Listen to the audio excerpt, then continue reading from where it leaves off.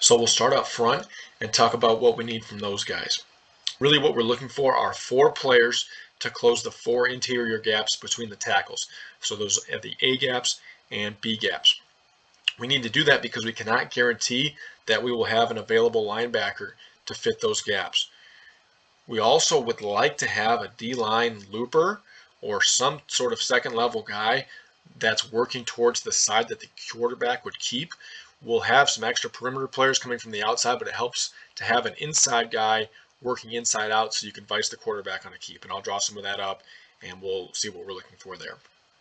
Now you can do this one of 2 ways in my mind. One is with 4 true defensive linemen, so you're just playing a 4-down structure, that's fine. Or playing an odd structure with 3 D-line and 1 inside backer. Now I say that, and just to clarify what I mean there, because there's a lot of 3-down teams that play like an edge guy, like really is more like an outside backer body. But if you're in a 4-down structure, he's like your boundary 5 technique C-gap guy, which is fine. Like that type of guy might be able to hold up just fine against the tackle playing the C-gap. Like in high school, that might be like a 185-pound guy that's a good athlete, and he can play on the perimeter and do just fine, hold his own. But if you ask that guy to play in the B-gap now, that's a little different matter. Same thing like small college level, that guy might be a 225-pound guy that does really well on the edge, but he cannot play in the B-gap. And so, again, what I would advise is actually playing 3 D linemen in the B gaps and the A gap, and then having another inside backer to fit the other A gap. So we'll draw that up and talk more about that. But some things that, again, that we'll look at: gap cancellation stunts and fronts. We'll have a gate stunt between the 2 interior guys that we'll talk about. Some now stunts, which happen right away. Read stunts, in which you're reading the offensive line, what we call a Tupac front, and then true odd front, like we just mentioned.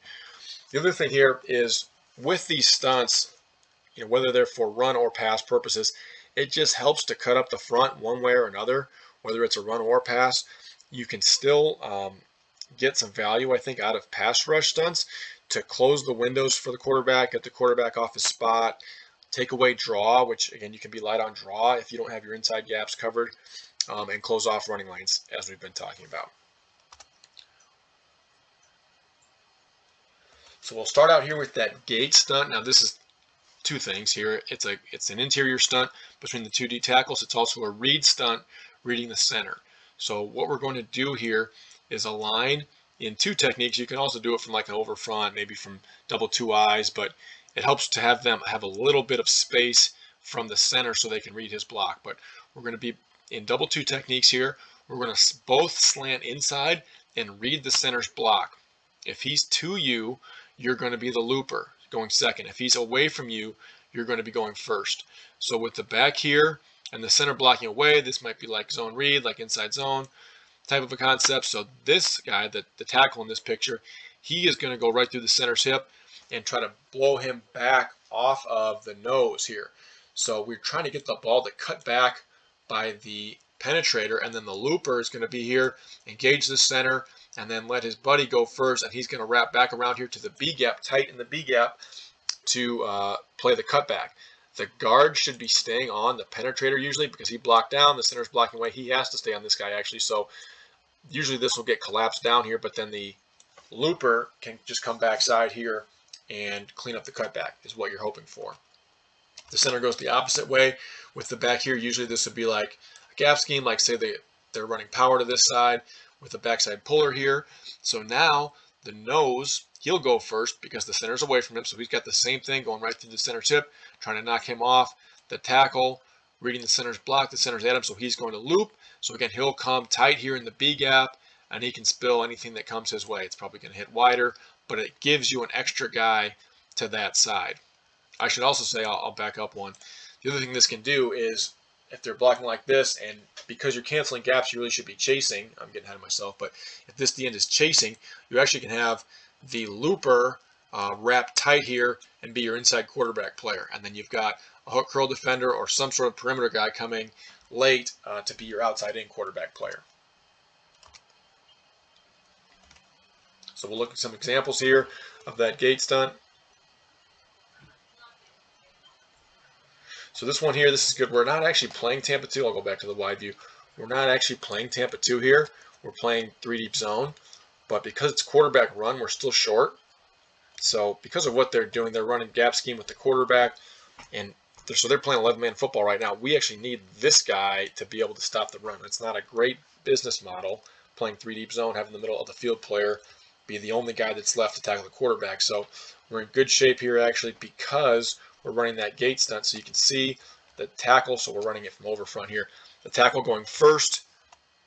He sees the center's away from him, so he's making an inside move. He's going to the center. We're wrapping with the looper because the center's at him. This is actually something that happens quite a bit, is the center feels that you're trying to loop and he locks on, so you have to beat the hold there. But you can see they actually have us. We're going to get here late probably with our backside safety, but the nose ends up being the one that makes the player does a really good job and kind of gets us out of a bad spot there to just get the ball on the ground and be able to play the next play. Running the same thing here, gate stunt from double twos versus power. This is just a good stunt in general to get good at, I think. It's really good versus inside run, inside zone, power. Most types of gap scheme, you do not want it against outside zones. You have to pick your spots and maybe have awareness of the backfield set, those types of things. But I think for most inside runs, if you can get good at this, this is a helpful thing to be able to do. So again, centers away, penetrator, looper. And again, just an extra guy there at the point of attack to help clean things up. It's going to be an RPO throw here, but they're blocking runs, so you get to see how it works on inside zone.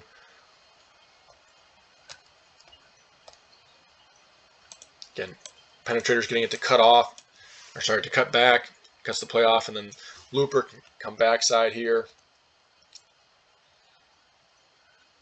So again, this is not just a Tampa 2 thing for us. Just a good way to even get pressure against the pass, like I believe we'll see here. So penetrate, center's there. He can even ricochet on pass. He can even ricochet off the center. And then again, looper there. The guard has to lock on, so there's really nobody, if you can get him around cleanly, there's nobody there to block the looper. We've got one more here. I think this is a run play.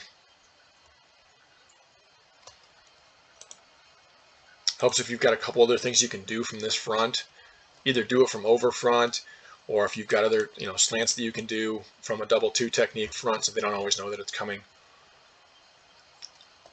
Again, really good example here. Inside zone. Again, this guy cuts it off. Nice tight loop there by the looper because the center was at him.